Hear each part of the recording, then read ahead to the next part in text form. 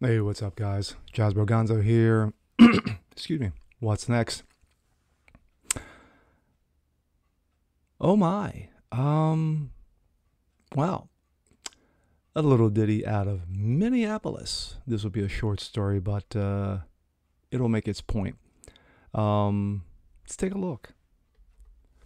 This comes out of The Blaze. St. George Kirby. Mural destroyed by lightning strike. Witnesses say and reactions are particularly pointed. As you can see, the before and after shot.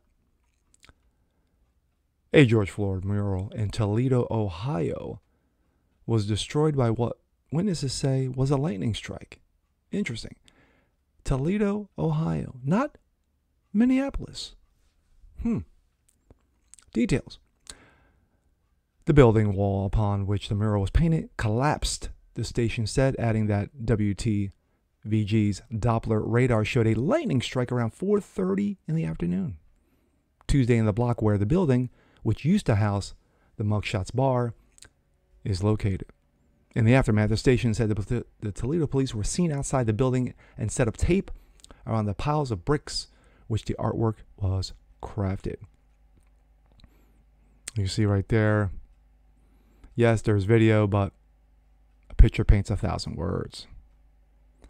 The building itself is structurally sound, the city's building inspector told the news station. And the owner of the building is working on the cleaning up the bricks and tear down the rest of the mural wall. However, an updated version of the story added that Hugh Coogan, a city building inspector, told the Toledo Blade newspaper that the collapse was the result of a natural deterioration of the middle of the wall was bowing recently. Quote, "It was just age," inspector told the Blade. According to the news station, it just came away. It's clear if Coogan is the city building inspector, the news station cited saying the building was structurally sound. The mural was painted in July 2020, nearly 1 year to the date of its destruction. The station said groups have held memorial services for St. George Kirby in front of the mural. The news station added that one of them took place on the 1-year anniversary of Kirby's death at the hands of police. The city of Toledo said in a statement that the official will work with the Arts Commission on planning a new mural or help the commission and the artist find a new location. The station said, adding that they were heartbroken to see the artist's David Ross work collapse. Reaction? Commenters tweeted, quote, "And they say God isn't real," said one. "I'm not a religious person whatsoever, but if there was any other event that caused me to pause, it will be it."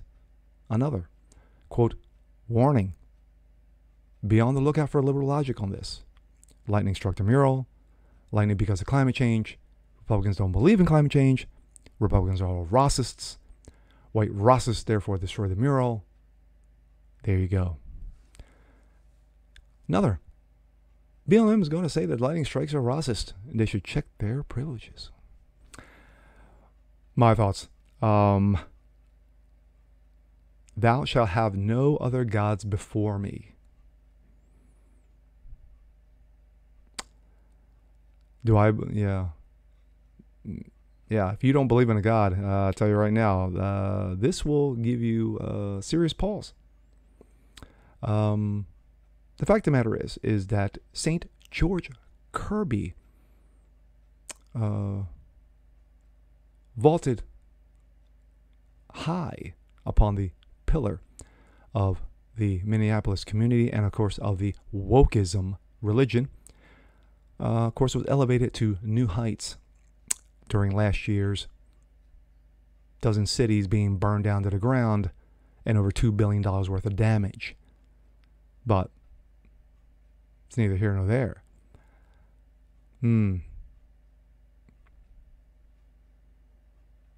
Comes around, goes around.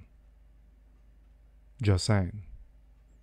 And with that being said, I'm Jazz Gonzo. This is What's Next. Want to see more just like this? Please leave a comment below, like it, share it, subscribe to it, hit that notification bell so you don't miss a thing. And we'll catch you guys on the next one. Peace.